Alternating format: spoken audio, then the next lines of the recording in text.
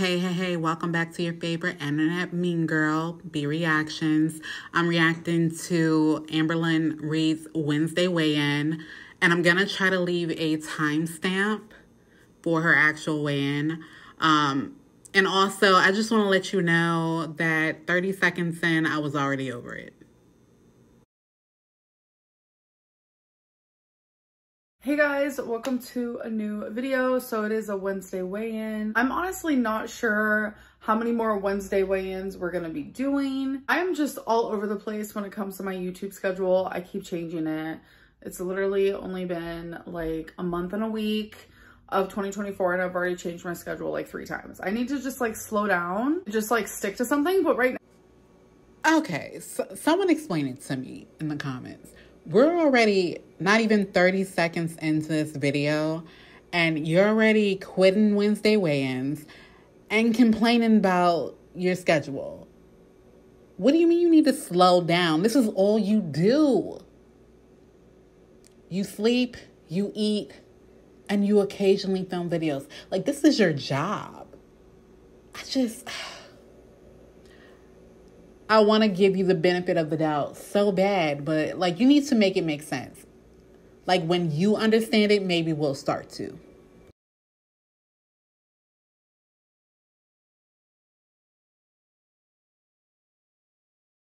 Now I just don't know. I don't know what's good for me. I don't know what's good for my channel. I'm all over the place, but regardless, I'm not going anywhere. I'm still going to be uploading. I'm just not sure when. There will be on Friday though, another what I ate today video because I do enjoy filming those. I know you guys like to see a little bit of what I eat. I know that's like very highly requested, so that is still gonna be a thing. But beyond that, your girl has no idea. So from my last weigh-in video, I have a little update. As you guys know, someone in public took a photo of me without me knowing and then took a really creepy, weird video of me, of my butt, like literally an inch away from me. I didn't care about the photo, but the video did give me the creeps, and I know a lot of you agree with that. Just like imagine that happening to like your daughter or your mom or something like that. I feel like maybe taking me out of the picture and like thinking of it happening to someone that like you know that you care about, then I feel like maybe you can see it a little bit more from my point of view. But the update is the person who took the photo of me is actually a girl who I actually was talking to at the laundromat, which I find to be even more like weird and creepy because it just goes to show like how fake people can be, because like she seemed pretty chill. She sat next to me for a little bit. We were both waiting for our stuff and we had a few exchanges. I didn't like talk much to her, but I'm very much used to like being in public and like strangers talking to me, and I am very friendly back. I might be like an Akko Taco myself, but I am friendly back to strangers, even if I do feel shy or like nervous in the moment. Like I'm not standoffish or anything like that. So yeah, I did correspond with this woman, and it's just weird to know that like the whole time she knew who I was and she knew that she was going to take a picture of me, or that she already did. But the video was actually taken by her husband, which again, it's not safe out here for women. Like, I get it. It's not safe out here for anybody. Like, anyone could be a creep. Anyone can be unsafe. I totally get that. But in this situation, like, I feel like I am a woman. Okay, I feel 2 ways about this. I never want to invalidate anyone's feelings, especially when it comes to their safety.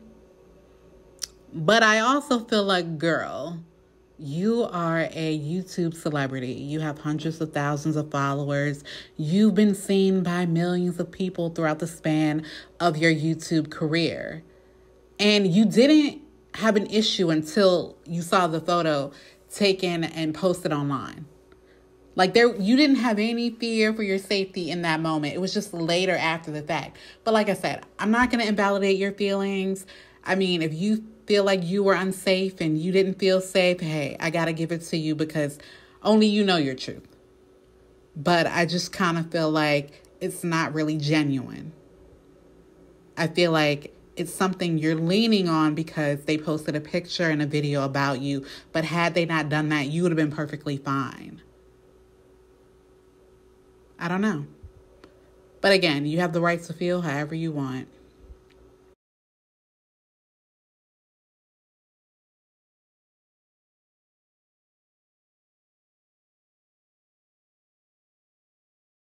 who is unsafe, and like a man is literally getting super close to me and taking a video of my butt to show online. It makes me uncomfy, and I'm going to like stand by that. I will forever stand by that. So I think we are done with this saga though. For those of you who like stuck up for me and you guys were spreading awareness around the situation, like this is not okay. I appreciate you guys very much, so thank you. So now I'm going to answer 3 of your guys' questions. The first one is, what do you say to the rumors that the weigh-ins are fake? I just think that's silly. This is something that's always been going on my channel, where people think I fake my weigh-ins because people think that I weigh more than I actually say that I do, which, let's be realistic here. Scientifically, that would be impossible, because for someone my size, over 500 pounds, like I just recently walked a mile. Do you really think that someone, like, if I was even bigger than that, if anyone was even bigger than that, like that would have been like possible? And I just know firsthand, like looking at myself from any point of view, whether it's my point of view or from someone else's camera or a mirror, like whatever it may be, I know that I don't look more than what I weigh. The things that I do on a daily basis, I feel like if I weighed even more, like people think that I'm like 600 pounds, like if I was that, I would not be capable of doing the things that I do on a day-to-day basis. I think that people like to say that my weigh-ins are fake because it just creates drama, it creates entertainment, it creates conspiracy, it creates just a way for people to talk, just to create more rumors around my name is actually very entertaining for people, because it just gives people more reasons to talk and just like spew their nonsense. Like just last year, I went to a famous weight loss surgeon's literal doctor's office and stepped on their scale, and people were still not believing that weigh-in. So I think we're past the part of like, oh, we don't trust Amberlynn, that's why we don't believe her weigh-ins. It's more so like, hi, I'm bored, I don't have a life.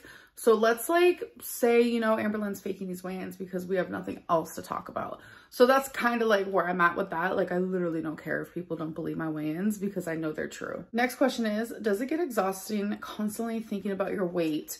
Yes, because it's like, I think about it regardless of what I'm doing. I think about it when I'm eating. I think about it when I'm showering. I think about it when I'm walking Twinkie. Like my weight is constantly and consistently on my mind. And yes, it does get very exhausting because sometimes I just like want to exist. Okay, I just want to keep this short and sweet. You are more than your weight. Yes, you are. And you have the right to exist without anyone mentioning your weight. But you are a weight loss channel. Or you know what, not really, because you don't really lose weight on your channel. I mean, you do, when it's like yo-yo. So you're a weight conscious channel. I don't know what it is. I don't know the wording. Help me out in the comments below. But yeah, so you have the right to exist. You have the right to not have people address it. But like, get real. Your whole channel, your whole YouTube existence has been about your fucking weight. Girl, ma'am, come on. And then there are those rare times where I do stop thinking about my weight and I just exist as a person, but then immediately someone else has to remind me of my size or what I'm eating, anything like that. So it's like, regardless if it was me thinking about it all the time, it's like other people are going to remind me about my weight. So it's just one of those things where I just gotta deal with it. And it's just like, I want to be more than my weight, more than my size. And it just feels like even when I try to be more than that and like different than that and like film different videos and that, like it's still everyone's like focus. And I don't mean to say everyone like as an absolute, but it just feels like that is such like a heavy topic and like a hot topic where it's just like, no matter what I do, it's just like my weight, my weight, my weight. That's all anyone wants to talk about. The last question is, are you worried about all of the plus size influencers dying? So I chose this question because this is something I've actually been like thinking about a lot. Like there was recently a video that I saw online of this person talking about all of the recent plus size influencers that have died. And it is so many. And it's just like, I have never been part of health at every size because I don't believe that. I'm very much like body positivity though, like love that body physically, like what you look like regardless of your size, because everyone is beautiful, but not every size is healthy. And I feel like that's very obvious. I don't know how that's not obvious to people, that being bigger is unhealthy. It does cause so many more health problems statistically. Like this isn't just something that people say to be just like fat phobic, because trust me, I experience fat phobia, fat shaming every single day. But when it comes to like health stuff, that's not just like fat phobic, that's not fat shaming, that's just like reality and the truth. And that's something that I've always firmly believed. There was a minute there years and years ago where I was delusional Lynn, where it's like doctors would tell me, you know, yeah, everything's perfect. Like your blood results perfect. Like you're healthy. You're just overweight. Like I would hear those things constantly. So it fed into my delulu. But y'all, I'm telling you, your 30s, your brain, like I think it becomes more clear, because I just feel like I think more clear now. And it's just like the way that I used to think, like early 20s, mid 20s is like so different than like the way that I think now. Anyways, I'm totally rambling, but what I'm trying to say, one day I will be a plus size influencer who has died. That is crazy to think about, but reality is reality. Now I'm stuttering. I don't even know what I'm saying, because the topic of death is one that I don't enjoy. Everyone dies. Why are we talking about this? Skinny influencers die. We're all gonna die, okay? Whether you're an influencer, whether you're a cop, whether you're a surgeon, whether you're a teacher, like it's gonna happen. But it's just eye-opening to see like how many influencers who are plus size have died due to complications because of their weight. To answer the original question, yes, I am worried. It does worry me. It makes me sad. It makes me scared. And it's just like, if losing weight was easy, then we would all have our perfect bodies. We would all have our perfect health. Like, that's just not the way that it works. For some people, yes, they can wake up one day and be like, you know what?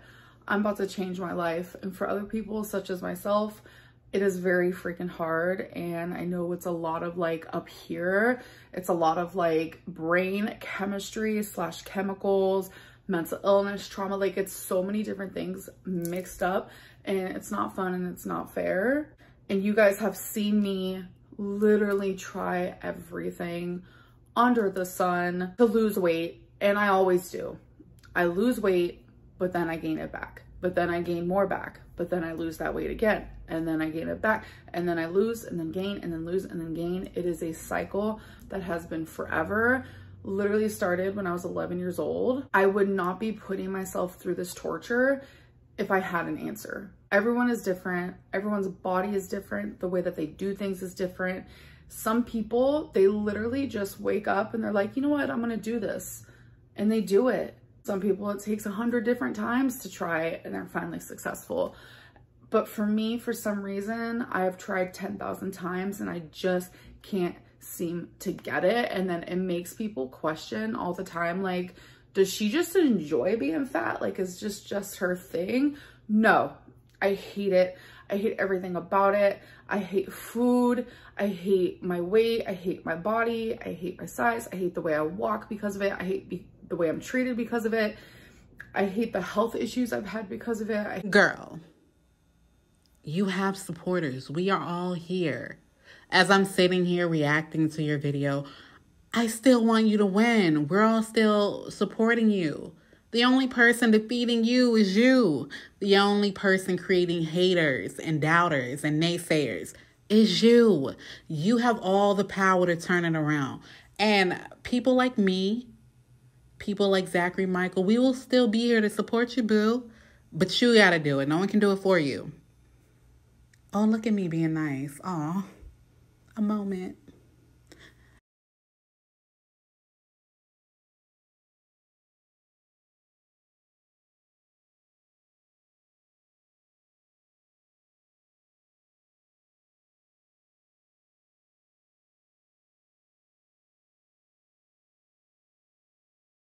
I hate the health issues that will happen because of it. Like, I hate every single second, but I feel stuck. I feel mentally stuck. I feel physically stuck. I feel emotionally stuck. I just feel stuck and confused and lost. And it's like, people think they have all the answers. People think they know exactly what to do. And people think that if they were in my situation, they would know what to do, but it's just, it's not that easy. I don't want to die because of my weight. I don't want to die because of complications because of my weight. The very thing that has like kept me from living is going to be the very thing to actually keep me from living. And that is scary. It's like, the best way to put it is like, I feel like I died already. I have spent majority of my life not living because of my size, not experiencing because of my size. And it's like, it's only been as of recently where I have felt myself become alive a little bit more. And I feel myself coming out of like this mentally and physically paralyzed stage that I've been in for so long. And every day I just want to improve more. And it's like, this last week was like the best week that I've had.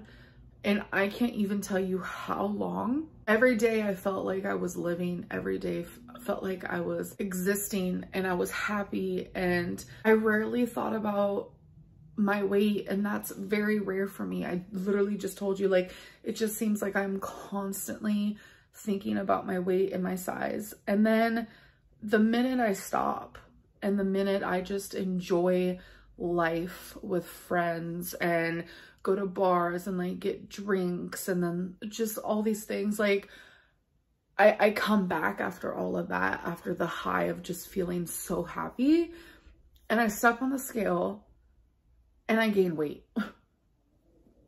That's no surprise. After a week of all of that, and I've never done so much walking in my life, but as someone with lipedema and lymphedema, the more I walk, the more I swell, the more I gain weight. That's something that I have to figure out, something I have to work on. There's only so much I can do because, again, these things are not curable. I just had every single ingredient for happiness this last week, while also finding every single ingredient for weight gain. So it's like, it's just like bittersweet. It's like the week where I was like, you know what, I'm just gonna live my life and I'm just gonna have the time of my life. I'm not gonna think about my weight not one time.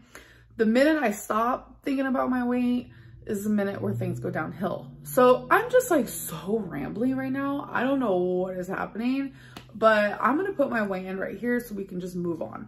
I'm going to do my Wednesday weigh-in for you guys. So it is February 7th, which is actually my mom's 55th birthday. So everyone say happy birthday to Mama Lynn. So you guys already know I've gained weight. I already know. Like, I treated the last week as if I was on vacation for the first time in my whole life. And I don't regret a single moment of it. I literally only live once. It's a new weigh-in week starting right now. So I'm just going to be happy that I even woke up alive, living. I created memories last week. But anyways, I could ramble on about that forever. Let's just step on the scale. Hello. It's ready. 515.0 pounds. All right, so 515. You know what? This is the reason why nobody believes your weight loss. You know what?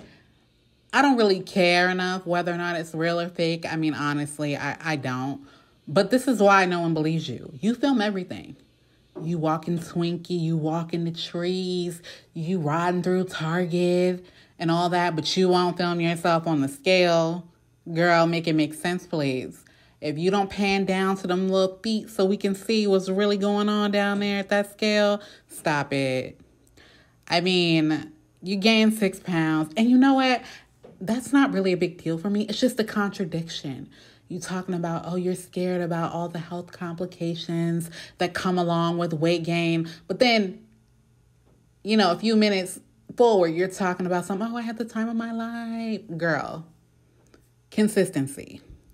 If you could master that, child, You know what? You should make that your goal for 2024. Be consistent. But we already know you're not, because 30 seconds in, you're changing your schedule. You're uncommitting to your Wednesday weigh-ins. I mean, Jesus. Like, what else are you really doing? But I digress. 0. Yep.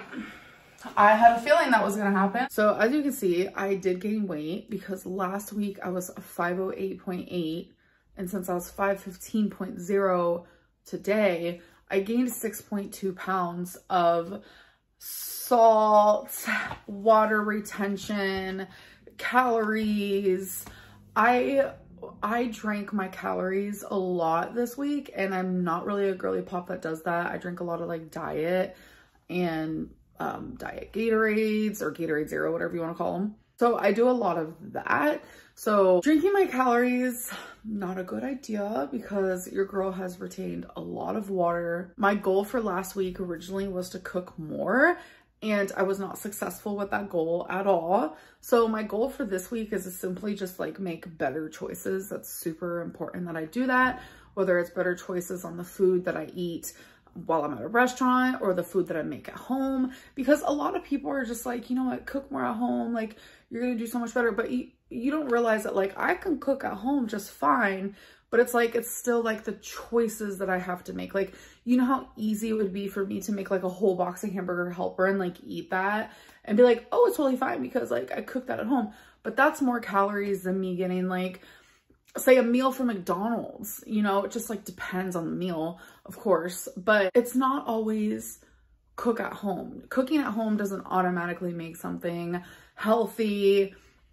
I would like to be delusional and think that, and I'm sure there was an era in my life where I did think that way, but that's just not realistic because there's so many things that you can cook at home that are just as bad as getting takeout. And there are takeout things that you can get that is way healthier than whatever it is you're cooking at home. So it's all about making better choices. That is like literally my goal, whether it's cooking at home or I'm ordering the takeout or whatever it may be. I just want to make better choices, whether that be the liquids I'm drinking and the food I'm eating. I want to, you know, pick more vegetables, have a little bit more fruit, truly just like feed my body better things that'll make me feel better, and hopefully it'll show up on the scale next week. Is there going to be a weigh-in next Wednesday? Who knows? I know for me there's going to be, because I'm really focusing this year on losing those 100 pounds. And honestly, I'm only down 0.8 of those pounds, but I know that I can still do it. And I know that's possible. I know I sound like a joke. I know a lot of people are probably laughing at me, but it's like, one thing about myself is that I never give up. And that is something I love about myself. And I'm not going to give up. I'm going to keep trying. And I know for a lot of people, you guys have been watching me try and fail for years. Literally, it's been a decade on YouTube where I have done nothing but fail when it comes to my weight loss. And I know it's so easy to look at me as just that, like someone who has failed so hard on her weight loss, but like I'm so much more than that. And I think that's why I'm like, do I really want to keep these weigh-ins on my channel? Like, what do I want on my channel? Like, I'm super confused because I don't want it to be super weight focused, but I still want to share my journey with you guys. So it's like, it's confusing up here in the brain. Anyways, I have rambled so much this video. I don't really know what that's about. Moments like this, I should just like live stream. But anyways, I hope that you guys did enjoy this video, and I'll see you in my next one, which will be Friday for what I ate today. All right, bye guys. Love you. Hey, if you made it to the end, thanks for watching. Like, comment, and subscribe as always, and I'll see you next week.